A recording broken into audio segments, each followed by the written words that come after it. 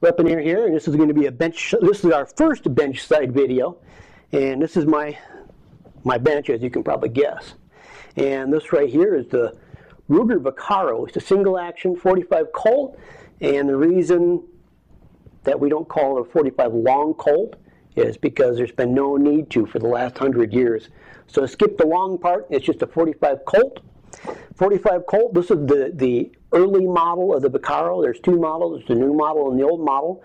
The old model can be loaded to near 44 Magnum velocities, while the new model cannot. It's not quite as strong, and it's got a slightly different grip frame and stuff like that. Fine weapon, I love shooting it. It's a great deal of fun. Non-adjustable sights, but it's an instinctive pointer, so when you point at something, the sights are just line up automatically. Beautiful weapon. But I got to shoot mainly one-handed, and because of that, this pistol comes with a nice walnut grip, but it's a smooth grip. There's no checkering on this grip at all. So what I wanted to do is add these checkered grips right here. Whoop, right there.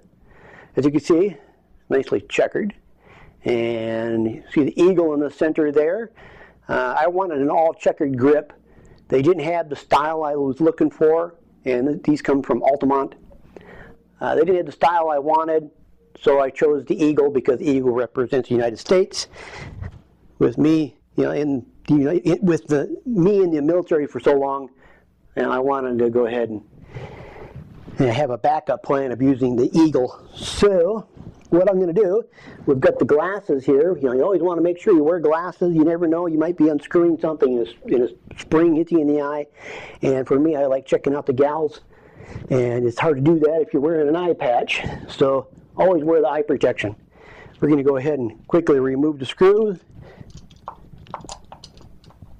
Okay, screws out. One thing you'll notice is the original screw on this one here is a chrome-plated screw, and the new grips come with two screws, and they're blued. And if you're wondering which one to use, just take a look at the screws. One of them threaded all the way, and the other one's threaded about halfway. And the one you removed, threaded about halfway, pretty much tells you which one you got to use. Now we'll take the grip off. Take that grip off. Now I want to go ahead and explain something real quick. On the inside here, you want to make sure that you look at the weapon, whether it's a rifle, shotgun, pistol, or anything else. Make sure everything looks as it should. You should be able to look at that and say, that about looks like it should, and there's nothing rusty in there. It doesn't look like there's anything bent or missing or loose. Do a quick inspection that way.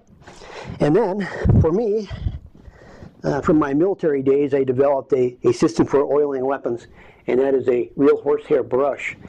Don't use the synthetic brushes. Synthetic brushes don't hold oil, but the actual horsehair brushes do hold oil, and this is a 20-year brush, and so that holds up quite well.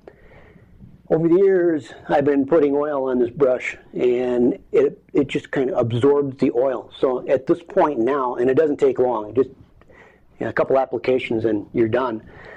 Now I can take 3 drops of oil and oil a complete rifle. It makes it so I'm applying all the oil in a perfect coat. And what I want to do is I want to apply a good coat of oil on all the surfaces on the inside. Now if you're using, like in the military, the guys will go ahead and they'll take a patch, they put oil in the patch and rub the patch all over. You end up with runs, streaks, and everything else, and spots that they miss. With the paintbrush, you're able to go ahead and you go like this, and you get in all the cracks and crevices, get into the spring, getting all the inner workings, both sides. It gets a nice satin sheen, there's nothing runny, and it's done. Now it's not only done, but it's clean too. So we'll take this, and we'll drop on the new grip. We got one on. We got 2 on. And let's get her tightened down. That is a great way of oiling any weapon you have. Trust me, I've been doing that a long time, and Yeah, it works. I've never missed any inspection based on oil. Matter of fact, I really never missed too many inspections at all. They always get you on something. But okay, now we've got our Ruger Vaquero dressed up a little bit nicer. As you can see, it looks a little bit nicer now. And I'm sure some people will go ahead and say, I don't like that. I don't care. It's my pistol, damn it. So as you can see now, it's got a good feel. It's got a good grip. Checkering helps. Makes it feel really good. I like that.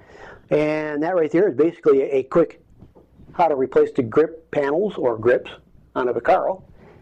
And if you have a pistol that is, the bluing is really dull, surface rust or anything like that, what you do is you go to Walmart,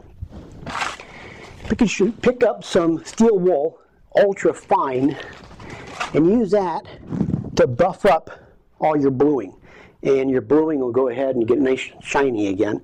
It's also great for removing rust and everything else without damaging the weapon. You never want to use sandpaper or anything like that. Just use very extra fine steel wool. Go over the weapon and it'll buff it up nicely. As you can see, this right here looks quite nice. The center section here, you don't have to worry about that. It's not missing bluing or anything like that. It's case hardened. It's supposed to look like that. That right there is the Vaquero with the new grips. If you have any questions, post it in the comment section below. We're going to be doing quite a few more videos coming up, and the next one is going to be on the rifle. If you take anything away from this, make sure you remember how to apply oil. This is a really good tip. I've been instructing people how to do that for 26 years. So it's a really good thing to do.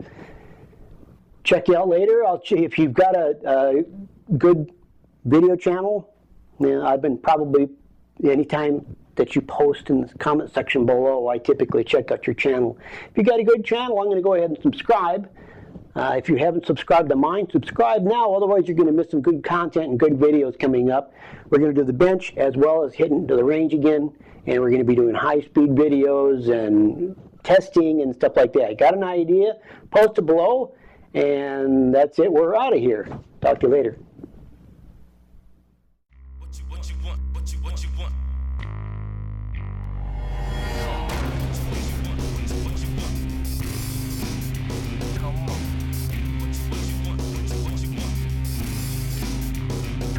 Come on.